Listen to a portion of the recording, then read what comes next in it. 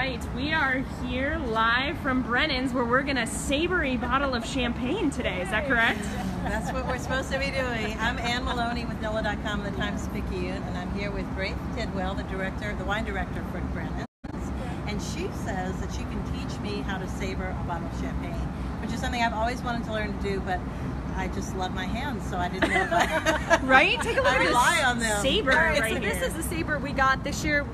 We started the New Orleans sector of the Confrérie de Sabre d'Or, and this is the official saber they gave us from the Confrérie.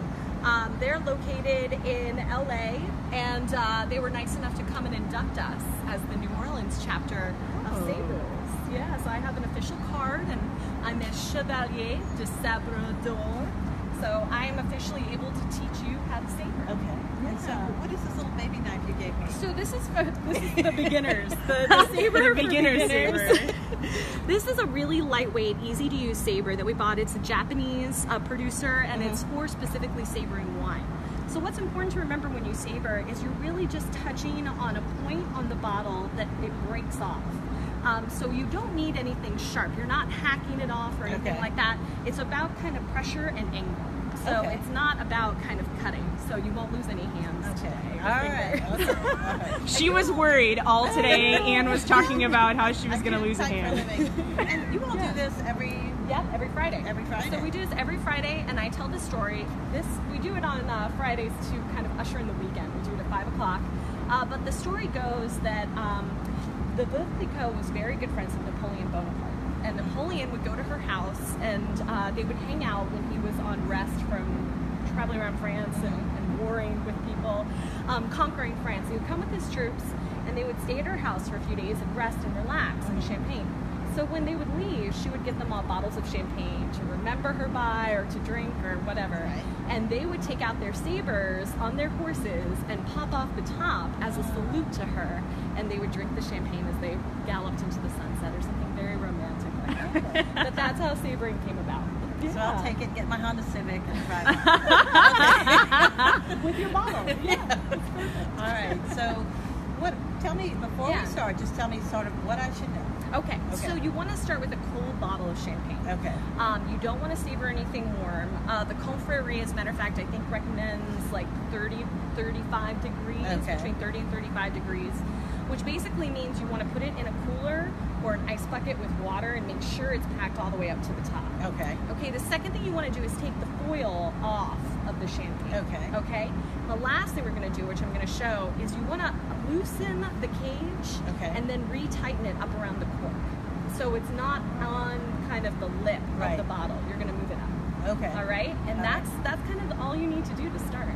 Okay. All right? All right. Are you ready, Ann? All right. The peanut gallery is ready. These turtles are ready to witness you. All right. So here's the bottle. And I'll go ahead and show you. We're going to loosen the cage. Now, I'm going to try to keep my finger on it because on these hot, hot days, they have a tendency to sort of pop off. So I'm going to keep my finger on it. I see. So I just re-tightened it around the cork. I don't know if you can see that. Yeah. Gotcha. Yep. So I'm leaving the lip available for Ann to pop off, basically. Okay. Now, I've seen on YouTube, and you can look at this on YouTube, you can pretty much saber with anything. I've seen people use shoes, like, you know, wrist watches, anything. It's really silly. So anyway, that's a good thing to kind of learn too. All right, so Ann, what you're going to do is find the edge of the glass there. Now that's where the two pieces of glass I see, were melded together Uh-huh. to form the bottle. So you're going to want to hit the lip right up there at that pressure point. Because hitting the glass? They're hitting the glass. Because that's where it's most likely to pop off, okay? Okay. Is that pressure point. All right. So what you're going to do, is you're going to take your saber. You're right-handed? I'm right-handed. Perfect. You're going to slide, and you're going to want to try to hit right there on the lip, okay? As hard as you can. All right. And you're going to want to hold it from the bottom. Okay, can I let go of that? Yep. All right. Let go of that. And you're going to go right How there. hard do I hit it? Medium. Right, you ready? So should I shoot it toward these turtles? Shoot it towards the turtles. You're used to me doing it. 1, 2, 3. Whoa! Great job, done? You nailed it. We got some glasses ready over here for you. Glasses. See, it wasn't hard at all, was it? No. I think we even hit a total. I got a great picture of Ann. Good. Oh, that's beautiful. See, now this is something fun to do to impress your friends. Yes. That's all right. It'll probably rain out here in a minute anyway. Right, I know. Is it? So it's okay to knock You knock the top right off. I did not And realize because that. of the velocity of the look at that. glass, It came right yeah, because of the doesn't chip. velocity of the glass, it won't chip into your bottle. Okay, so you don't have to worry about drinking glass or anything like that. It all kind of shoots that way. Well, It's now all I physics. want one of these. I know, right? I don't even know how expensive it was. I wasn't here when we purchased it. It's been here as long as I have. That saber. So let's just say today is the eve Yes. of your New Orleans Wine and Food Experience dinner. Yes.